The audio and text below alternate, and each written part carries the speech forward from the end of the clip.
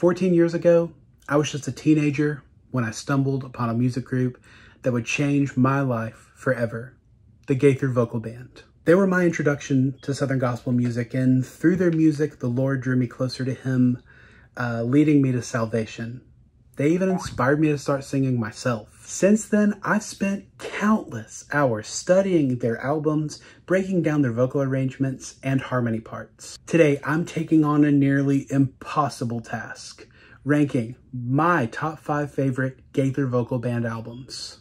Now, this isn't just about the lineup that's on the albums. That's for another video that I will link in the description. Instead, I'll be judging the albums based on vocal arrangements, production quality, and of course, the songs themselves. So without further ado, let's jump into it. Number 5 is Southern Classics Volume 1, produced by Michael Sykes, Bill Gaither, and Michael English. This album features an incredible lineup with Terry Franklin, Michael English, Mark Lowry, and Bill Gaither. The songs on this album are absolutely timeless, with vocal arrangements that are electric and full of energy. And also, mullets. But seriously, this album set the stage for a lot of what I love about Southern gospel music.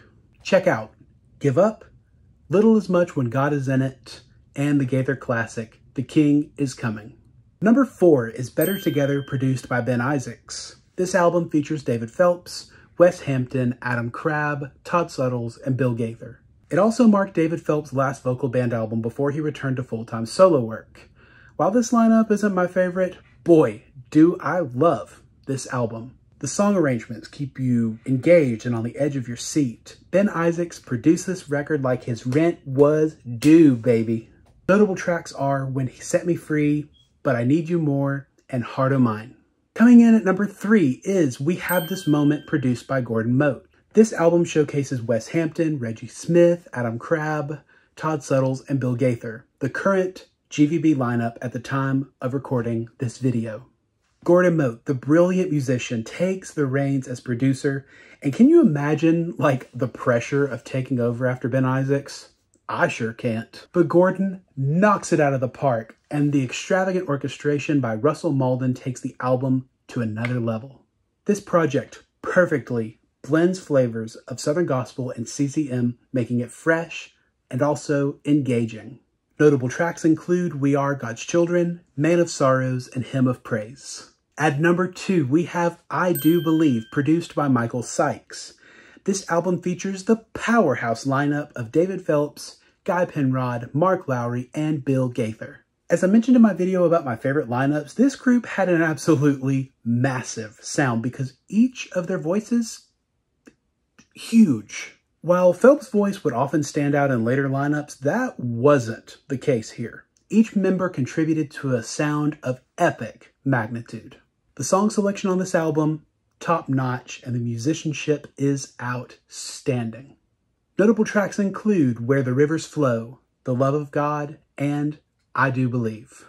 Before I unveil my number 1 pick, let's take a moment for some honorable mentions. First up is Christmas, Gaither Vocal Band style. This album is perfect from start to finish. It ticks every single box. And if you haven't heard Russell Malden's stunning a cappella arrangement of O Little Town of Bethlehem, you're truly missing out. Another honorable mention goes to a cappella. The arrangements on this album are stellar, and they set the bar for every other group in Southern gospel music. I can't talk about Gaither Vocal Band albums without mentioning Together, a collaboration with Ernie Haas and Signature Sound. This album was my first real exposure to Southern gospel and quartet music. I'd never heard anything more beautiful in my entire life.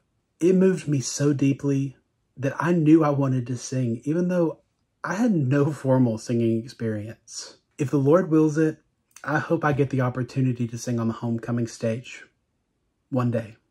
And finally, at number 1, we have Lovin' Life, featuring my all-time favorite Gaither Vocal Band lineup, Wes Hampton, Guy Penrod, Marshall Hall, and Bill Gaither. Yeah, I may be a little biased because this version of the group is my favorite, but Lovin' Life is an absolute masterpiece. It's built on powerful songs, masterful engineering, and exhilarating production. When you take a group with perfect blend and combine it with compelling vocal arrangements, you've got a recipe for magic. Now, this didn't influence my choice, but this album did win a Dove Award and a Grammy, so even industry peers agreed it was deserving of those honors. And there you have it, my friends, my top 5 Gaither Vocal Band albums.